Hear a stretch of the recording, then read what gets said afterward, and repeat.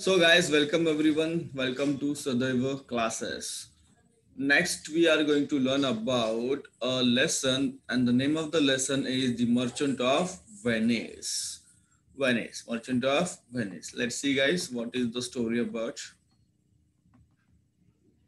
So Venice is what? It is a store. It is a prosperous city in Italy. So there was an Antonio. Antonio, who was there? There was an Antonio, was a merchant. He was a merchant who lived in Venice. Where is Venice? It is in Italy and it is a prosperous city in Italy. In those days, that is about 500 years ago, sea voyages were dangerous. Sea voyages were dangerous. And yet, some adventurous merchants traveled across the seas. Some others spent a lot of money in sending ships to faraway countries. These ships brought back spices and other treasures from India and other countries. The merchants sold these things in Europe and they made a lot of profit. They made a lot of profit in this business. They made a lot of profit in this business. Now, at the time when story begins, at the time when this story begins, there was an Antonio was waiting for his ships to return. Antonio was waiting for his ships to return with merchandise. He had put almost all his money in the ships. In the ships, he had put all the money. So Antonio was he was a very kind man. He was a kind man. He had many friends. He had many friends, but his best friend, who was his best friend, was Bazzanio. He was a Bazzanio. Best friend was Bazzanio. Now, this Bazzanio was a young and very handsome nobleman, but unfortunately, he had no money. He was handsome, he was young, and he was a very good noble. He was a nobleman, but he had no money. Then Bassanio wanted to marry Portia. He wanted to marry Portia. So who was Portia? Portia was beautiful and intelligent. She was beautiful and intelligent. And she was the only daughter of a very wealthy man. She was the only daughter of a very wealthy man. Her father had died, leaving her a huge, leaving her a large estate. In his will, whose father, Portia's father, in his will, Portia's father had written how Portia's husband should be selected. He had he had set a test for her suitors. They had to choose between three caskets. They had to choose between three caskets. See, you can see these three caskets here. One of gold, another of silver, and another of lead. Okay, so there was like a Swayamvar. See, this type of things were there. Sorry.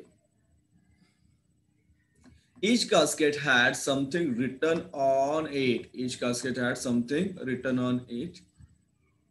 Yes. On the gold casket, it was written, "Whoever chooses me shall gain what many men desire." On the silver casket, "Whoever chooses me shall get as much as he deserves." On the casket of lead, what was written? "Whoever chooses me must give and hazard all he has." One of the Portia's suitors was Prince of Morocco. He was a Prince of Morocco. He chose the gold casket. He chose the gold casket, but when he opened the casket, the message inside said that it was not the right casket. All that glitter is not gold. It was written on that casket that all that glitter is not gold. Another suitor was, he was a Prince of Aragon. He was the Prince of Aragon. He chose the silver casket, but that was too not the right casket. Now Bassanio wanted to try his luck. He wanted to try his luck. Who? Bassanio. But he had no money, right? So Bassanio wanted to try his luck with the caskets. So to do that, he had to travel to Belmont, where Portia lived on her estate. So it was far away from where the Bassanio was living. He needed money for that purpose. He needed money for that. When Antonio came to know this, he wanted to help. Okay, when Antonio came to know that he needs money for going to Belmont and trying his luck for the Portia. He told Bassanio to borrow money in his, that is Antonio's name. They went to where? They went to Shylock. They went to Shylock. They went to Shylock. Who was Shylock? He was a Jewish moneylender and asked him for the money.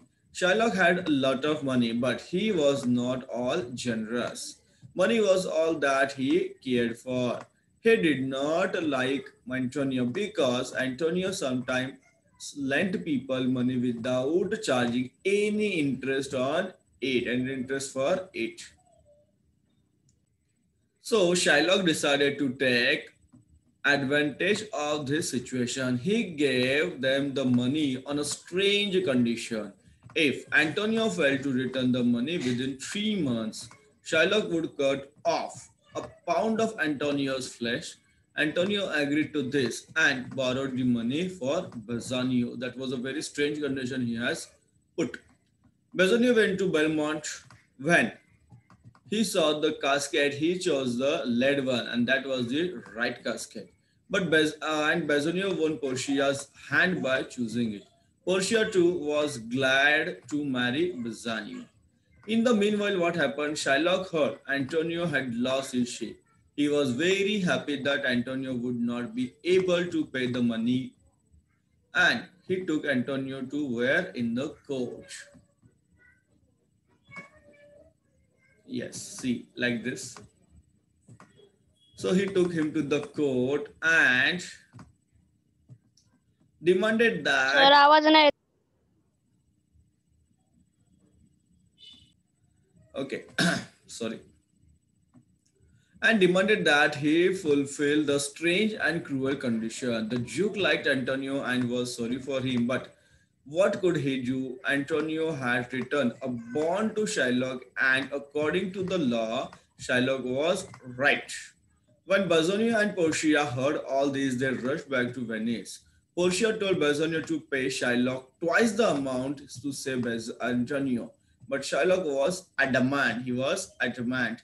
He demanded only a pound of flesh. He demanded only a pound of flesh, Antonio's flesh. Everyone in the court, including the Duke, felt that Shylock's demand was inhuman. The Duke asked Shylock to show mercy towards Antonio, but Shylock was not ready to do so. He felt that Antonio and others had treated him badly before, and he wanted to take a revenge. He wanted revenge. Just then, a young lawyer entered the court. He said that he would fight Antonio's case. Okay, he would fight Antonio's case. He asked Antonio whether he had agreed to Shylock's condition. Antonio said yes. Yes, he had agreed. He had agreed. Then next what? Let's see here. Okay, come here.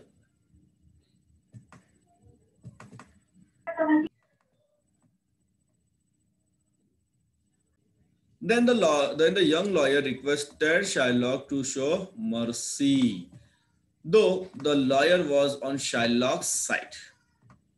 The lawyer pleaded that the mercy is a quality of good God Himself. When a person shows mercy to someone else, they are both blessed. They are both blessed. So she or he wanted to change the mind of Shylock.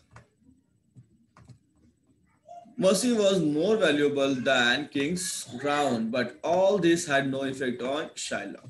The young lawyer then said that law allowed Shylock to take a pound of flesh, and he could do that. At the at the same time, let's see, at the same time, the lawyer warned that while cutting of the flesh, Shylock should not shed even one drop of Antonio's blood, and he should cut exactly 1 pound of flesh, nothing less, nothing more. That was very clever talking the lawyer had asked. they would not be allowed by the that would not be allowed by the law. See, this is a lawyer, and actually she was a Portia. Shylock realized that he could not do that. The what the young lawyer asked him to do and accepted his defeat. Antonio was saved. Who was the young lawyer? Yes. So Bassanio and Antonio found out later that it was none other than Portia herself, dressed as a young man. Later, it was learned that Antonio's ships were safe, and so he had not, in fact, lost his money. Thus, the story, which would have ended in a tragic manner, ended very happily. Ended very happily. So that was about the story. It was very interesting story, guys.